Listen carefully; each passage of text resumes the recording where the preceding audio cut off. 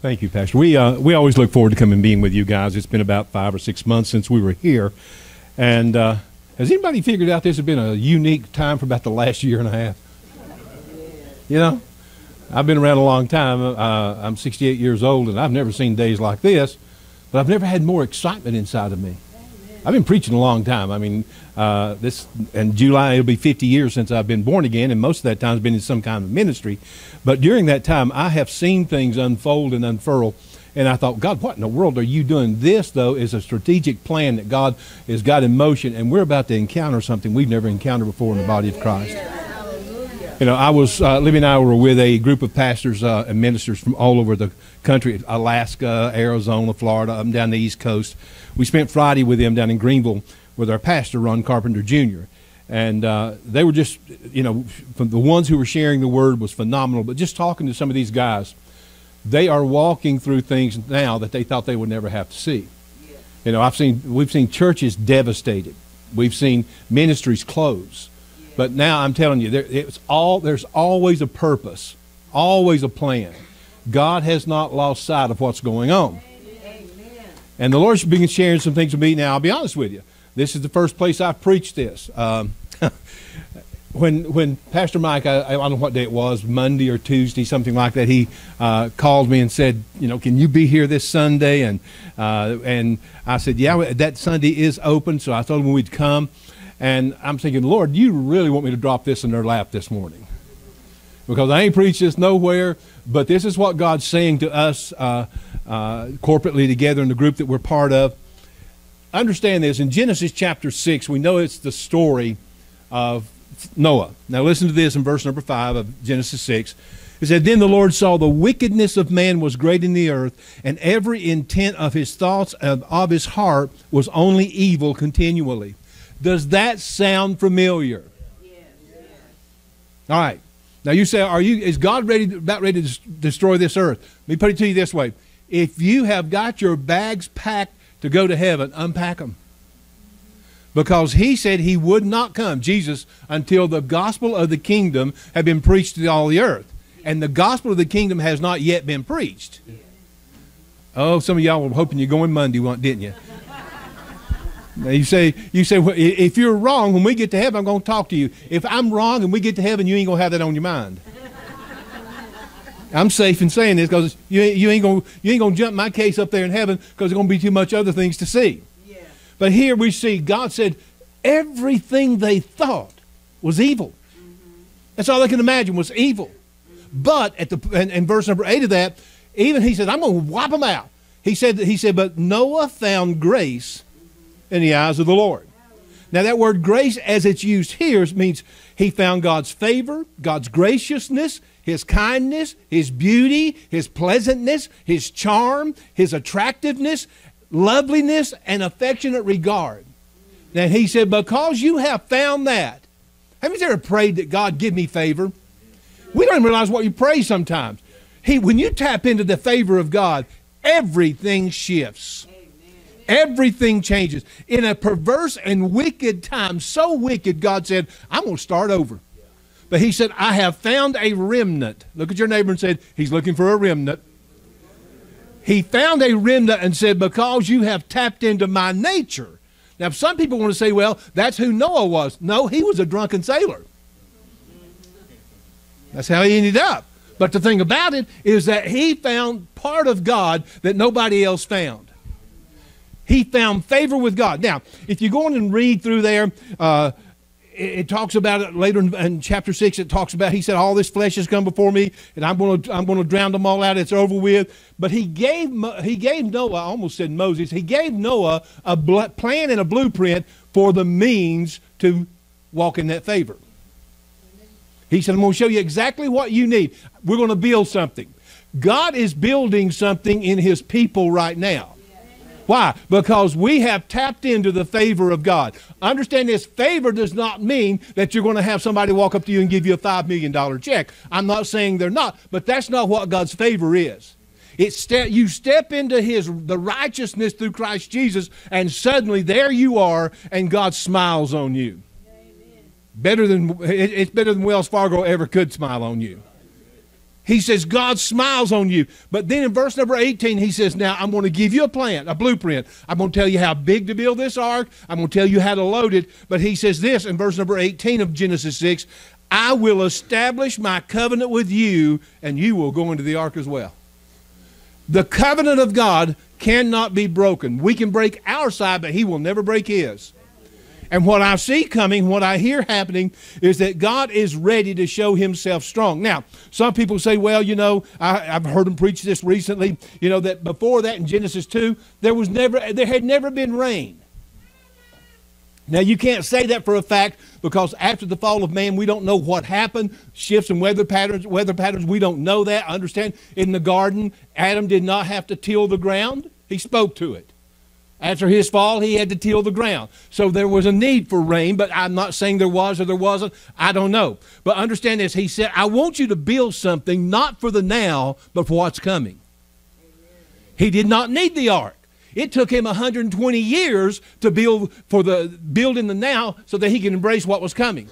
There has been something stirring in the body of Christ for years. Understand this. When you really begin to look at this, there was things that happened in 1720 to 1740.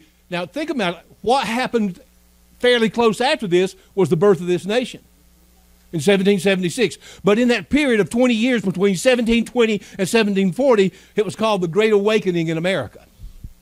There was a release of God's glory over this land.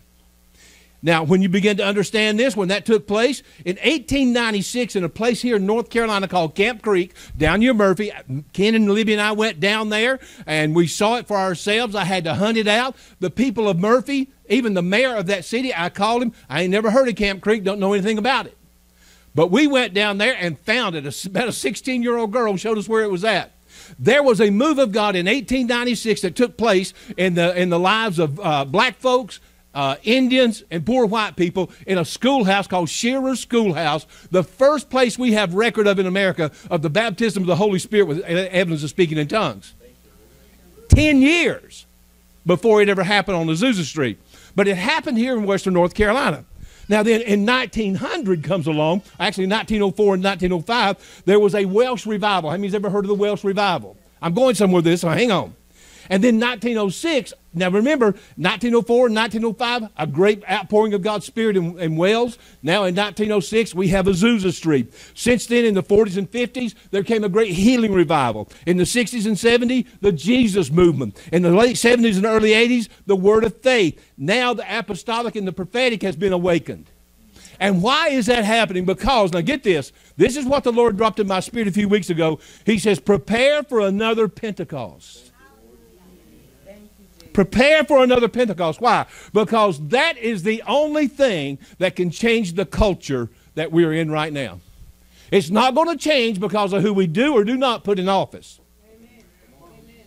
You say, but don't you want certain people in office? Yes, I do. But understand this, no matter who goes into office, it does not eliminate God's purpose and plan. Amen.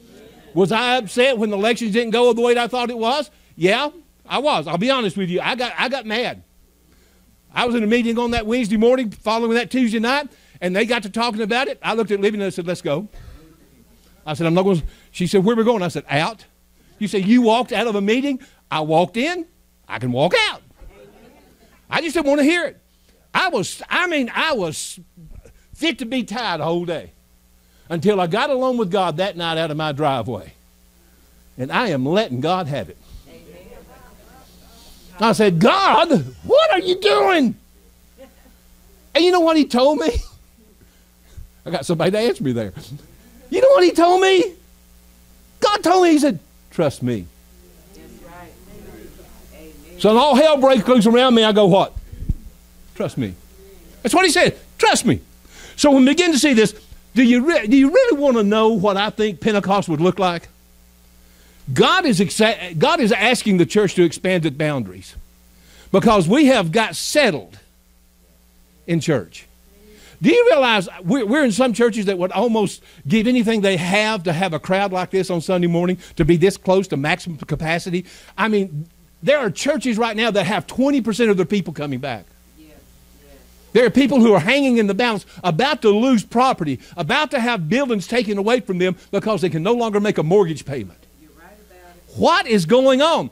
God is preparing his people. Why? Because there is something, Pastor Mike, to be unleashed that you cannot imagine. So go with me, if you would, to Acts chapter 1. I know what time it is. Now, you say, how do you know that? Because I started timing my sermons. Okay. You say, why do I know that? Because your spirit can only handle as much as your butt can. I know you're not supposed to say butt in church, but I do. You can only handle so long, and I don't want to abuse your time, but can I download some things to you this morning? All right, Acts chapter 1, verse number 4.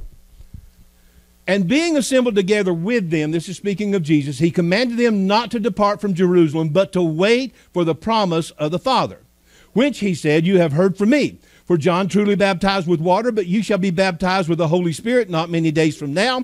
Therefore, when they had come together, they asked him, saying, Lord, will you at this time restore the kingdom to Israel? And he said, it is not for you to know the times or seasons, which the Father has put in his own authority, but ye shall receive power when the Holy Spirit has come upon you, and you shall be witnesses to me in Jerusalem, and Judea, Samaria, and to the ends of the earth. How many has ever heard this preached before? The rest of you are lying. You cannot hang around full gospel, charismatic, Pentecostal people without somebody bringing this up. I don't know how many times I've preached it, but the Lord has begun to show me a few things that I have not seen before quite in this life. Because the first thing I want to focus on, he says, you've got to stay here. This is not a time to jump fence and run. We have created a condition. Now, don't get me wrong. If you're doing Facebook Live, that's great. But we created a condition where people feel justified now staying at home with a cup of coffee and Dunkin' Donut and having church. Now, let me tell you, I understand sometimes medically people can't come. There's things wrong physically. But you do never underestimate the power of communion together. Don't ever underestimate that. He said one of his things he said was, forsake not the assembling of yourself together as the manner of some is. Even more so when you see the day approaching. Do you think we're seeing the day approaching?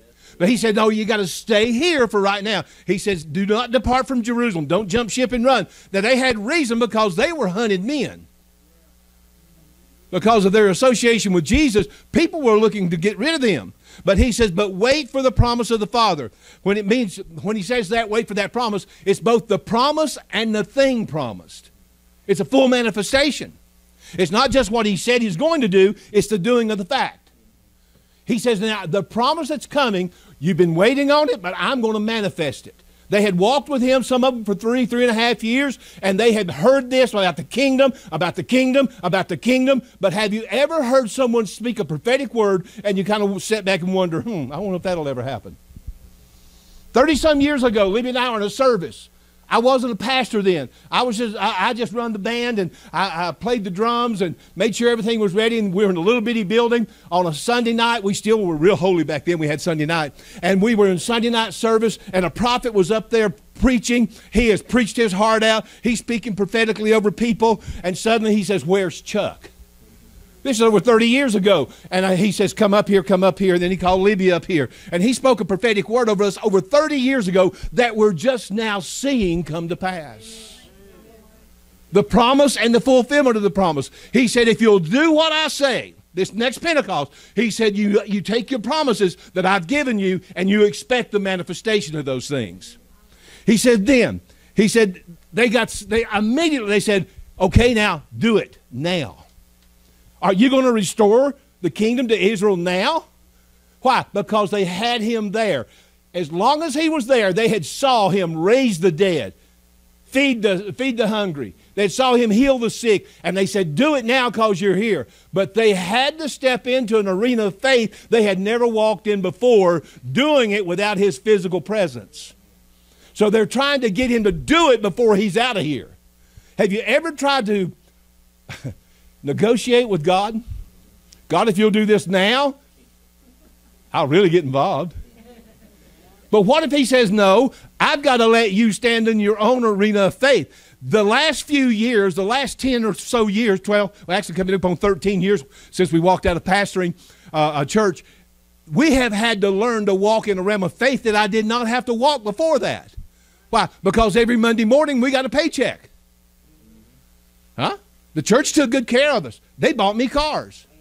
They sent me on vacation.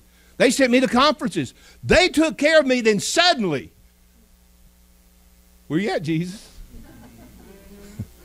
I look at the checkbook. I say, you ain't in there. But God says you got to learn to walk in a new realm of faith. If you're going to embrace the fullness of this coming Pentecost, you've got to be willing to say, I'll walk it whether I see it or not. That'll go over real big. He said, if you'll do that, he says, then the times and seasons come into play. And understand, he says, nobody has authority over times and seasons but the Father. Why do you think Jesus never did say, this is when I'm coming back? Because he said the Father controls the times and seasons. That means the quality and the quantity of time. How long you have and what's in that time. He says, I control that.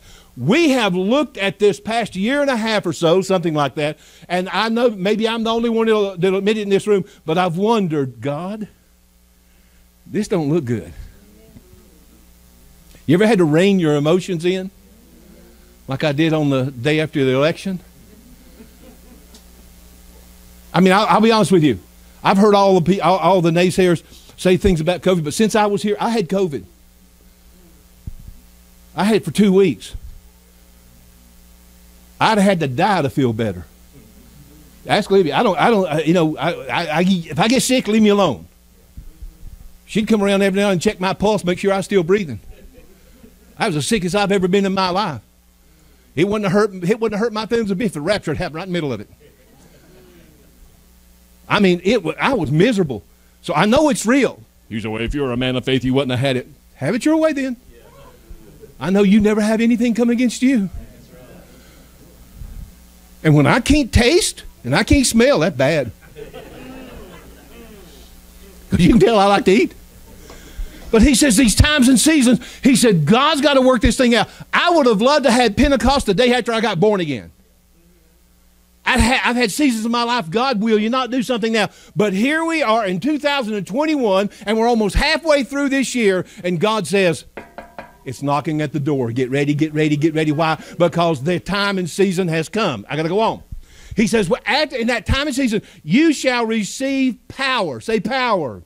The word here is the dunamis word. It means strength, ability, power, universally inherent power, power residing in a thing by virtue of its nature, or which a person or thing exerts and puts forth. In other words, it's in you all the time. It's in you. I mean, there's nothing else can be that dependable. There's nothing. I took Libby to get her hair cut one day. It was blowing snow and getting kind of iffy outside, so I drove her over to Hendersonville to get her hair cut. I got ready to leave. I turned the key on that Honda and it went, I said, well, that can't be good. I had to borrow one of the hairdresser's car to jump that thing off so I could get to a place to get a battery in it. Everything is not dependable. Huh? But God is. He says there is a power going to be residing in you. Now you say, well, I'm already baptized in the Holy Ghost. I got all the power I need. No, you don't. No, you don't. This next coming days, and the next coming days as Pentecost is revealed, you're going to receive a power. Those of you who are hungry and thirsty for it, you're going to walk in a realm of power that you have never walked in before. Why? Because the times and seasons dictate that. That's what we need to be able to do. Finances are going to flow into the body of Christ. Why? Because that is what's needed. It's not so people can buy bigger houses and bigger cars and have bigger bank accounts. It's so that we might advance the kingdom of God and cause it to grow and prosper and set this thing up for His coming. Can somebody say amen? All right. When we see this empowering take place, he said, once you're empowered, you're going to be a witness. That's where we get our English word martyr. Oh, we'll sing, I want to be a witness for Jesus. Are you willing to die for it? That's my question. Brother Aaron, you lived in China. You and Sunshine and your whole family.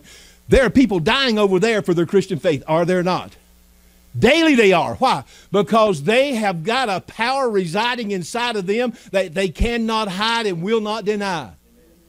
But he says when you're a witness, it means one who is mindful and those who serve Him by testimony. In other words, not just me getting up here with a microphone and preaching, it's how I live my life as a testimony. This coming Pentecost is going to separate and thin the herd. That went over real big. He said, then you will go to Jerusalem, Judea, Samaria, get this, and to the end of the earth. We like Jerusalem because we know how it works. Libby and I and Kenneth live in the freak capital of the world. Ken's smart enough to live outside the city limits. I live right in the mix of it. They are crazy people in Asheville, North Carolina. We had a dinner appointment with a minister and his wife, actually between lunch and dinner, about 4:30 yesterday afternoon. We got through with that, and we're driving home, and I said, we're just going to drive through downtown. Lord Jesus, deliver me. There were people, we got COVID, wear a mask. They people out there, I wish they were wearing a mask. And we're out there, and they're everywhere. People packed in downtown. It's not even vacation time, and they were everywhere. But let me tell you, there is a power coming that we can. There is something about this generation that's being raised up right now. And I look at it and I say, God, how do I reach them? I've got a young man in my neighborhood. After it gets dark, he gets out there and practices sword play. He got a wooden sword. He's going Han Solo. He's a grown man. He's not a kid. He's a grown man. Got hair down to his waist, but he's a grown man. He gets out early in the morning, and the sun's coming up, and he greets the sun. And he gets out there, and he does all these funky things in yoga, and I'm thinking, man, you're better than ESPN. Whole lot more fun to watch. That's the generation God says, I'm going to give you power to reach them. The world has written them off to live in their mama's basement and play video games, but God says, no, there is a root, there is a seed that I have placed in their lives, and they're hungry. Do you realize that over 50% of the millennials are watching some sort of religious service on TV right now? Why? They're hungry for something. God, I got to go. How long have I been preaching? I'm just getting started. Listen, he says, you're going to go to where I send you. Now, Acts chapter 2. You know we Pentecostals love this chapter. Woo, hallelujah. This is where we can rear back and God becomes a 4-syllable word. God. You say you shouldn't make fun of people. I are one. I can't help it. I have seen the craziest things in the world you can imagine and blame it on God. We were in a church and the woman was a pastor. I'm standing on the front row and the music swinging sways going on, and she does this. And there's a guy jumped the rail in front of the choir, had on patent white shoes. Them slick looking things. And he takes off at a dead run, around and around and around the building. And she goes, and he comes to a screeching halt and goes back and get the choir.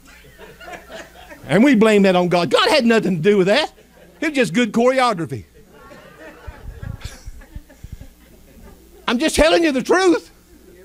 I've seen every dog and pony show you can imagine. Pulling rabbits out of the hat. I've seen it all. And then find out they lived ungodly lives in the background. Why do you think we're seeing ministers exposed for their corrupt lifestyle in this hour? Because God says, I'm preparing a bride without spot and without wrinkle and without blemish. You cannot lead from sin and expect people to be delivered. I know that sounds ugly. Do I hurt for those people? I do. When God exposes their ungodliness and what they've been doing, I hurt for them. But God has to clean the house and thin the herd. That went over real big. But now, Acts chapter 2, I got to hurry. When the day of Pentecost had fully come, understand, you cannot make this happen. You can help it by being in line for it, but it's not something you just choose one day. Well, suddenly I'm going to receive my Pentecost. You realize they tried to make me speak in tongues? I got born again I got born again in a Baptist church. Please don't hold that against me if you're a Baptist. That's great. But 6 months later, I met her. A year later, we're married. So my life is changing drastically. We met these crazy Jesus people. Remember, this is early 70s. That's when the Jesus movement was full swing. Met this Jesus people, and this young lady was staying in our home while they were ministering in this area, and she got me cornered one night, and tried to get me to say, you know, habba dabba doo and yabba dabba doo. And I just stopped her. I said, lady, if it ain't real, I don't want it. I didn't know if it's real or not. I know Libby was baptized in the Holy Ghost, but she's young, she's crazy. She can't trust her. So you say, what happened? I just sat that woman down and said, no, don't try to make me say nothing. And I went to a back bedroom, and I got down on my knees, and I said, God, if this is real, I want it. Bam! And I ain't shut up yet. I have a spiritual son. He used to sneak into our church on Sunday nights. He said, y'all spoke in tongues up on the stage. He said, I'd never seen that before. I said, duh. I'm not just baptized in the Holy Ghost when I'm in church. Huh? I was talking to a pastor from another state. What did we have lunch? Thursday? Yeah. My phone rings and I step out to take a phone call from a pastor in Tennessee. I just said the state, didn't I? But from Tennessee. And we were talking about some things that I had shared with him from the Lord, and he was just clarifying, make sure he heard correctly, and talking about what was going on. I said, you know, we got to deal with this splash and dash Pentecostal theology, because we Pentecostals, we come into church, splash around in the Holy Ghost, and dash out the door, and never experience it again until next Sunday. This Pentecost thing I'm talking about is going to take over your life. You're not going to be able to just splash around here on Sunday morning like we did here a little while ago. Now, I'm telling you right now, it got rich in here. And we want to splash around in that, but when we get outside those doors, we want to go back to how it was. And we can be a rook and a crook and a thug if we want to, as long as it don't happen in church. That day's past for those who are serious about this thing. I'm not going to ask you to raise your hand on that one. When the day had fully come, they were all in one accord in one place, and suddenly there came a sound from heaven as of a rushing mighty wind, and it filled the whole house where they were sitting. And there appeared to them divided tongues as of fire, and one sat upon each of them, and they were filled with the Holy Spirit and began to speak with other tongues as the Spirit gave them utterance. Now, understand this. This was not just something that happened. You got to understand. 120 people are in the upper room. Listen to what it says in 1 Corinthians chapter 15, in verse number 6. After he was seen by over 500 brethren at once, of whom the greater part remained to the present, but some had fallen asleep. 500 people saw him speak to them in Acts chapter 1. At least 500. Only 120 show up. Now why? Acts chapter 1 and verse number 12. Then they returned to Jerusalem from the mount called Olivet, which is near Jerusalem, a Sabbath day's journey. 3/4 of a mile. At a casual walk, 15-20 minutes. And you lose 380 people on the way. Why? Not everybody wants the Pentecost. Huh? Because when you go a little longer, in Acts 1:15, it says that there was altogether, the names was about 120. Why did 380 people say, I don't want that? Not saying they didn't get it later, but at that moment, they were not willing to take the journey. Let me ask you the question. Don't have to raise your hand. Are you ready to take this journey that God's bringing to the church? How serious are you about that? 380 said, I ain't going. Were they intimidated? Very well could have been. Why? Because they were hunting men and women. They'd been with Jesus. 500 saw it, but only 120 said it. We can talk about this all day long, but how long are you going to linger outside the upper room? Get this. They're preparing for that. They were in one accord. Acts 1:26 says this, as they're preparing. And they cast their lots, and the lot that fell on Matthias, and he was numbered with the 11 apostles. Now, wait a minute. Judas is dead. He hung himself, rope broke, his innards gushed out on the ground. That's what happened. He betrayed Jesus. There's 11. They set a criteria. Okay, before we can choose, we got to make sure that whoever replaces Judas walked with Jesus physically and saw him and heard him and knew him intimately. All right? So it came down to two men, Matthias, and one, he was called Barsabas, but also Justus, yeah. And the lot fell on Matthias. They used a worldly system to draft spiritual leaders. That casting lots. That's what the Roman soldiers did for the robe of Jesus. Same thing. The church has become guilty of trying to incorporate worldly methods to set a heavenly standard. That day is coming to the close. You say, well, Brother Chuck, isn't that being a little bit harsh? Now, answer one question for me. Do you ever hear the name Matthias mentioned again? Get your concordance out and look. He ain't never heard from again. In the Bible I was studying from, he don't even have a footnote. He's not that he was a bad man, but when you try to operate in the kingdom according to world standards, it never comes out the way God intended for it to do. We're helping set some order into different churches in their leadership. This is not a democracy. You have to let God speak. And we have been so intent to let personality, charisma, gift, and ability. Understand this. Your gift will take you places your character cannot hold up. I appreciate gifts. I love gifts of the Spirit, but what about fruit of the Spirit? Huh? God will honor gifts, don't get me wrong. The world knows that. Our pastor's church in San Jose, California sits in the middle of the cluster of Amazon, Yahoo, help me out here. Who else was? Apple. All these huge corporations are clustered around the area his church sits in. Understand this. All of those major corporations, every time one of their employees gives a tithe or offering to Redemption West, they match it and send the church a check for that amount. Why? They've learned the principle of sowing and reaping. Even though they are outside in an ungodly system, God's keys still work. Oprah Winfrey. Now, you may love her. I don't have, there's something hinky about that woman. But she gives away 10% of everything she gets. We can't, I'm glad offering's done been took, so you don't think I'm jumping on your back. But we're afraid to mention giving from the pulpit. We'll run some people off. Huh? But yet the world has learned there are spiritual keys that operate no matter what. Oh, that went over big, Pastor Mike.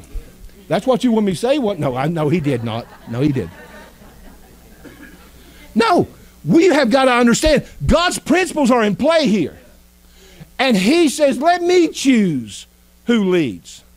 Let me set aside. Let me do the one calling. It used to be an old saying, when he was daddy called and mama sent. Actually, mama called and daddy sent. That's what it was. We just let it, my mama, she was lost as a goose in a hailstorm when I got born again. I come home on a Friday and she said, where you been? I said, I've been to church. She said, church on Friday? I said, yeah, I got saved. She said, well, good luck with that.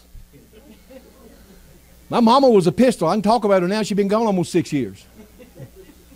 I don't believe in ghosts, so she can't come back and haunt me. The only ghost I believe is in the Holy Ghost. But she was a pistol. She whooped the socks off one of my aunts right in the middle of a dirt road called Ponder Creek over here in Madison County. Beat the hoo-ha out of her. You mouth off to my mama, you'd be picking teeth up. We moved out of the country. That was not a good thing because we moved out into civilization, and we went out to visit my grandmother where we used to live, and my older brother, the dummy, went out and broke switches. Come carrying them in. Mama said, what's those for? He said, well, you used all the one around the house where we live now. I didn't want you to run out. And I said, you dummy. My mama just whooped you out of principle. She didn't need a reason because she knew we had done something. Libby asked me when we got married, and I told her how I grew up out there on the farm in Madison County, just wandering the mountains. She said, were they not afraid somebody was going to take you boys? I said, honey, if somebody had took us, they'd brought us home by dark because they couldn't have handled us. I said, nobody wanted me and Ronnie. That's just how it was. How did I get off on that rabbit trail? Okay. But he says, let me choose. My mama was tickled when I called to preach. Why? Because she could tell everybody she was a pastor's mama. And she did every time she got the chance. All right, here they are in the upper room. They've set this thing in order the best they can. They're in one accord, which means to be unanimous, having mutual consent, being in agreement, having group unity, having one mind and purpose. Now, wait a minute. Can that happen in the church? Only by Pentecost. That's the only way it can happen. Do you realize? How many knows what the chapter, John chapter 4 is? The story of the woman at the well. Here is a Samaritan woman. She is a multiple time married and divorced, and she's living with a man now she ain't married to. And here sits Jesus on the edge of a well, waiting. He says he was weary. The disciples have gone and get food. It was not even proper for Jesus to speak to this woman. But yet, he did.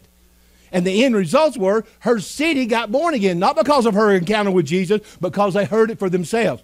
What was the thing that brought them together? A thirst. They sat down on the edge of that well. Why? They were both thirsty. She's coming to get water, and he's waiting for somebody to bring a bucket to get him some. When we have a mutual consent in the church, and it's not a Baptist consent, it's not a Methodist consent, it's not a Presbyterian consent, it ain't even a Pentecostal, charismatic, full gospel consent.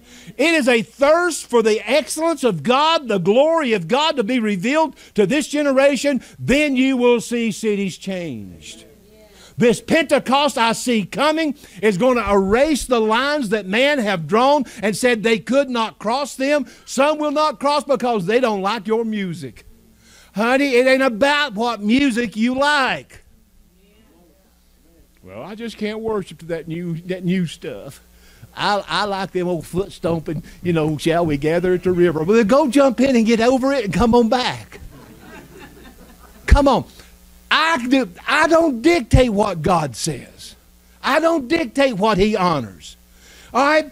Some people, if they had walked into the ark this morning, they'd have turned around and left and said, I ain't going in there. Them people got on blue jeans. All right, now I'll be honest with you. There's churches that I preach in right now. Libby will verify, and so will Ken. I have to wear a suit and tie. I go to churches. I cannot preach out of a New King James because that's King James only. Turn or burn. That's how it is. And you say, well, Brother Chuck, you're making light of it. No, I'm saying that day's coming to a close. Why? Because we're going to have the common ground of thirst. We're going to know that there is a well that we can drink from, and to do so, you bring the bucket, I bring my thirst. I'm weary, I'm tired, you're weary, you're tired, but you use your bucket and we'll both drink from the same well. I'm not asking them to believe like I believe. I'm not asking them to preach like I preach. I'm not asking them to have your voice close up after you get through preaching. I'm not asking. I'm just asking that you give God glory. That's all I'm asking. You probably heard me say this before. I don't care if you have tattoos. I don't care. I don't care if you've got so many body piercing that in a hard wind you whistle like a tea kettle. I don't care. All I want, this is my goal, my purpose, my passion, my dream, is to see the glory of God revealed. I mean, I started praying the other night, and Moses said to God, God, if you ain't going, I ain't going. I just asked him to show your glory. I believe that God is raising up particular people, churches, ministries in certain areas. I'm coming to contact with some of them that they're going to be a hub, if you want to call it that, for the glory of God to be revealed.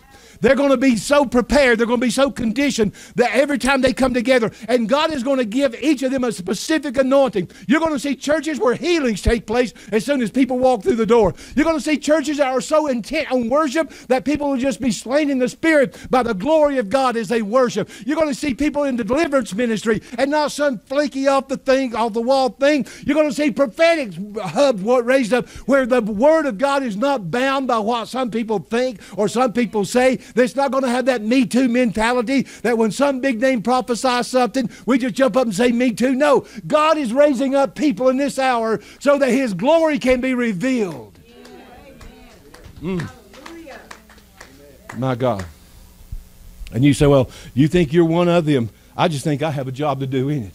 I'm not asking God for a position. I said just a place. I don't need a position. You say, well, don't you want to lead? No. Wanting to lead, you want to get shot first. Well, that's something else. We'll go on. And here we are. Hang on just a little while longer. I'll close this thing up. And Acts 2:2 says this, and suddenly there came a sound. Say a sound. A sound from heaven as of a rushing mighty wind, and it filled the whole house where they were sitting. If you hang around me long, Kenny and Libby will verify this because I do teachings on the kingdom. And it takes about 7 or 8 weeks to go through them at least. And when I say the kingdom of heaven, we're not just talking about a place where you dance around on clouds all day and eat manna. The kingdom of heaven is the seat of a government. It's the seat of God's government. That's where he abides. That's where his throne is. And he says, here we are. There came a sound. The word sound there is where we get our English word echo. It's echios in Greek. He said, suddenly the sound of heaven echoed through a portal created by this being in one place in one accord, a people who had sought God's face. They had thinned the herd from 500 to 120, and God says, there we go. And it opened. What were they doing? I don't know. Praying, probably. Hanging out together, worshiping, probably. But whatever it did, it flipped the switch. And God said, there it is. And he said, open that door. And when he opened that door, there came this sound, this echo, and they recognized and acknowledged that it was happening. What was happening there in their midst was first birthed in heaven. It was not something that man created. I know great musicians. I do. Because of our background in music, I know great musicians, great singers. But I have heard them get up there and swing and sway and saw and crawl, and suddenly there's just no life in it. God is awakening a minstrel spirit and a psalmist spirit in the body of Christ, and that doesn't matter. Yes, I encourage you to be as good as you can, but when you have that anointing flow out of you, you might miss a chord every now and then, or get off lick every now and then, or hit something on the piano wrong, and your voice may crack at a certain time, but the anointing overrules and overrides all of that. And suddenly there begins to be this sound released. Now you have to understand something. We have a record of that, of what's happening in Isaiah chapter 6 and verse number 1. In the year that King Uzziah died, at a time of mourning. They just didn't say, well, he dead. Sometimes they mourn for 30 days or 60 days. I mean, this was a time of mourning. Are we in what seems to be a season of mourning right now? I mean, I see it in the church. I hear it in their voice. I mean, this past Friday, some of these guys were just devastated. But in a time of mourning when King Uzziah died, I saw the Lord sitting on a throne. Who sits on a throne? The king. Oh, can you handle a little bit more? High and lifted up, and the train of his robe filled the temple. Now, wait a minute. On the robe of the king, the length of the train was a reflection of how big his kingdom was. The longer the robe, the more powerful the king. How powerful his army was. His was so big. Now understand, he is in the temple. Who is the temple now? There's one in heaven, but we're the reflection of that temple on earth. And he says, my glory will fill that because my train of glory is so big, one temple can't contain it. If heaven's temple could not contain his glory train, then he says you can't contain it all either. But jointly together, we are the body. We are this massive temple, and his long and glorious train is filling us. And when that happens, guess what goes on then? Above it stood a seraphim. Each one had 6 wings, and with 2 he covered his face, and with 2 he covered his feet, and with 2 he flew. And one cried to the other and said, they're echoing this. One says it. One repeats it. One says it. One repeats it. What they're saying, holy, holy, holy is the Lord of hosts. And the whole earth is full of his glory. Why? His train has escaped just the temple and now is filling the earth through these earthly tabernacles. And the posts of the door were shaken by the voice of him who cried out, and the house was filled with smoke. It wasn't the voice of God that caused it to shake. Look at your Bible. That him is a little h. Him who is doing the crying out. When the people of God begin to cry out in this day of Pentecost, get ready, because everything is going to be shaken.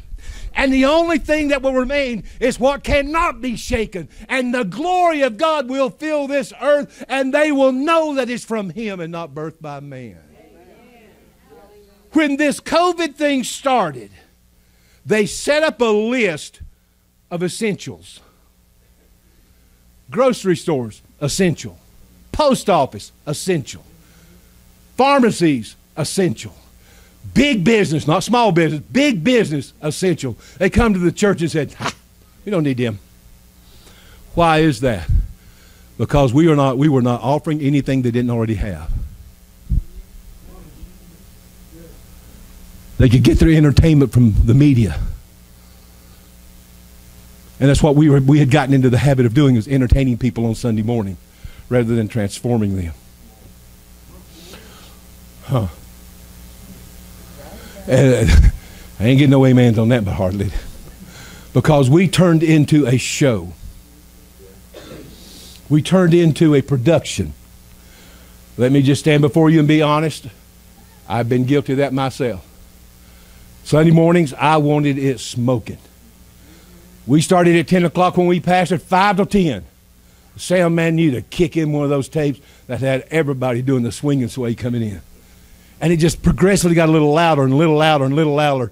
And just because we couldn't afford them, we didn't have smoke machines. But Libby would step to the mic and we'd 2 cords in a cloud of dust, grab a hank of hair and hang on. We gonna have church. Not saying that God did not bless it to a degree, but never to what I see coming at this new Pentecost. Personality is going to die. We have come to worship an individual behind a pulpit. I know you don't like to hear that, but we have. We have allowed ourselves to become enamored with flesh and blood. Now you say, well, Brother Chuck, you hang around with some guys. I know. In my opinion, one of the greatest preachers in America today is Ron Carpenter Jr. He's my friend. There's about 20 of us he calls his sons. He's my friend. I've been to his house at Christmas. Libby and I have had meals with him. We know them. But I do not worship Ron Carpenter Jr. I don't. As good as he is. A mentor of mine just died, Bishop Tony Miller. Died a few months ago now.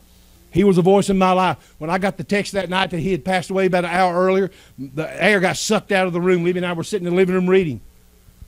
But he wasn't he's not my object of worship. I have lost people down through the years, and it devastated me. Why? Because I valued them physically over the gift that was in them. And God is reckoning that to be dead. Why? Because he calls himself, he said, I'm a jealous God.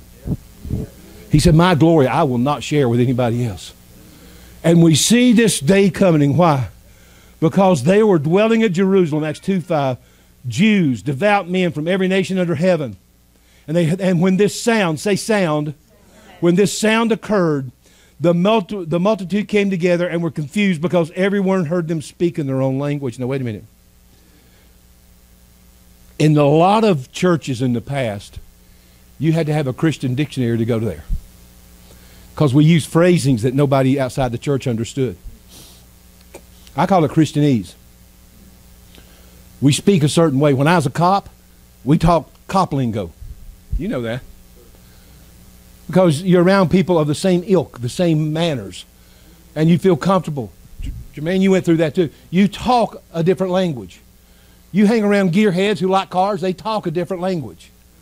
You hang around drug dealers, they talk a different language. Why? To keep their life a little more secret. And now God said, wait a minute, what I just did, He didn't baptize in the Holy Ghost so they could speak in tongues and hoop and holler. Do I enjoy speaking in tongues? Yeah. But do I have to? No, it's my discretion. You said, well, don't the Holy Ghost just take over you? No, He lets me do that. Why? He's in there.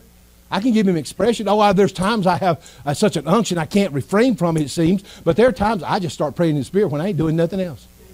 I'll drive down the road praying in the Holy Ghost. Everybody thinks I'm talking on the phone. It's okay. But God says, when I release this Pentecost, my people have a voice Everybody understands. And they don't know. Why? Because you had Medes and Persians, you had all these different dialects out there, but with the sound they heard coming from 120 who had set themselves to seek God's face, and suddenly the portal opened and the Holy Ghost began to speak, they said, we don't know what we don't understand this, but I know what they're saying. I hear words I understand. And the church is awakening to the fact that we can no longer be satisfied with just taking care of church. There's a business world out there. There's an education world out there. There's a government world out there. There's arts and entertainment. There's media. There's all family. There's all these different things out there other than just church. And suddenly here are these people, and when they heard them, he says, we heard them speaking in our own tongues, get this, the wonderful works of God. Not the wonderful works of the ark. I shy away from people, especially pastors, and I'm around them all the time, that only want to talk about what their church is doing. They don't want to talk about kingdom. They want to talk about what they're doing. Now you say, well, Brother Chuck, they're doing some good things, but yeah, but we can't take credit for it. It ain't us. It's only by the inspiration of God. He says, they heard the wonderful works. That means magnificent, excellent, and the splendid works of God. And he says then, they were all amazed and perplexed. That means to be entirely at a loss. We don't know what's happened here. Most people right now, even outside the church, those who don't darken the doors, have an understanding of, or think they do, of what church is. But he says, when this happens, when you watch this happen in the coming days, we're going to cause a whole generation to be perplexed. It's no longer church as usual. No longer predictable. Do you realize how many people in a lot of churches we go to would have walked out because you went over 15, 20 minutes with worship? They'll act like they're going to the bathroom, but they're going to the parking lot. Huh? That's how we've trained ourselves. If we don't like it, there's a place down the street that we can. And we've set that up, and now they just come and go as they please. I call them gypsies. I call them gypsy believers, gypsy Christians. Why? Just like gypsies, they come in, set up camp, make a mess, and leave, and you have to clean it up. Yeah. I make some people very uncomfortable because I've seen them in 7 different churches. They'll see me and they'll go, oh God. You say they hide from you. Yep. I hide from people in the grocery store. I'll hunker down behind the cantaloupes. I don't like a mask, but at least it helps you hide. I got to go on. Now, why is that important? This is my last scripture, I promise. I'm going to shut it down here. Listen to this. The world is watching the result of this upper room Pentecost experience. Not because they speak in tongues, but because they can finally understand what the church is saying. All the way down in Acts chapter 17, and I understand this, everybody's not going to go. Everybody's not going to embrace this. That's why I keep saying God's raising up a remnant. But in Acts 17, verse number 5, but the Jews who were not persuaded, in other words, the unbelievers, being envious of what was happening by the church, took some of the evil men from the marketplace, and gathering a mob, set all the city in an uproar and attacked the house of Jason. Paul's been hiding there, or staying there, and sought to bring them out to the people. But when they did not find them, they dragged Jason and some brethren to the rulers of the city. And this is what they said, crying out, those who have turned the world upside down have come here too. Now get this. They thought that was a bad thing, but when you break it down in Greek, that phrase, have turned the world upside down, means to stir up, excite, and unsettle. In other words, it takes their comfort zone and flips it on them. You're going to see millionaires who can no longer be satisfied being a millionaire. Okay. Watch it. You'll see billionaires turning over the majority of their money into humanitarian efforts looking for some relief. Why? Because God is He's turning this world upside down. And get this, have you ever turned over a rock and watched what crawls out? There's a lot of ugly things come crawling out of there. We are about to see the revelation of God visit the seats of ungodliness, and there's going to be exposed some of the people and some of the things that they have been doing, and it's going to bring their downfall. Do not be surprised to see in the coming days prominent figures suddenly snatched out of their place of authority. Why? Because the light of God is going to reveal His truth, and the glory of God that invades the church is going to turn their world, how? Upside down. And watch what crawls out. Can somebody say glory? Glory! Hallelujah. Stand with me if you would, please.